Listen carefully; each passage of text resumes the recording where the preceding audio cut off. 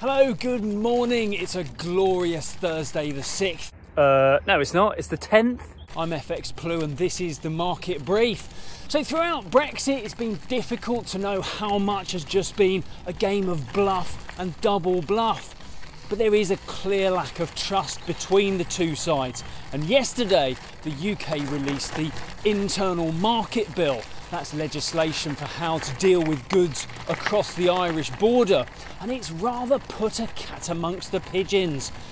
It's worded in a way that gives the UK Trade Minister the authority to effectively change the terms of part of the withdrawal agreement. The withdrawal agreement was signed, sealed and delivered last year and is governed by international law, so it's rather outraged the EU Commission. Ursula von der Leyen's already been on. She says she expects the UK to comply with international law and implement the withdrawal agreement in its current form. So what do you make of all this? Do you think Boris would break the law to get the deal he desires? Wouldn't be the first time he'd had a brush with the authorities.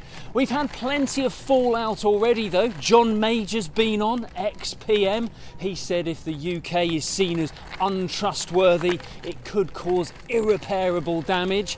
Even Nancy Pelosi, the US House Speaker's been on. She's raised her concern for the Good Friday Agreement and for any US-UK trade deal. Definitely one to keep an eye on as it unfolds, but maybe they'll backtrack, maybe they'll blame autocorrect as the reason for the misinterpretation. Who knows? Sterling had a pretty volatile day between 128.85 and 130.25. We opened slightly higher today around 130.30 against the dollar. Over in the US, there are rumours that the replacement for the unemployment support, which expired at the end of July, may not come until after the election.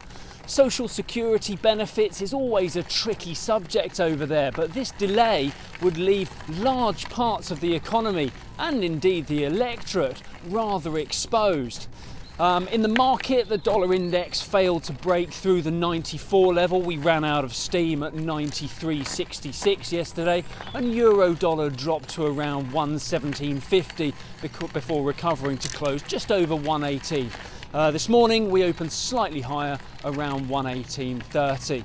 I'd love to hear from you in the comments below. Please do join me again tomorrow, but that's it from me today. All the best.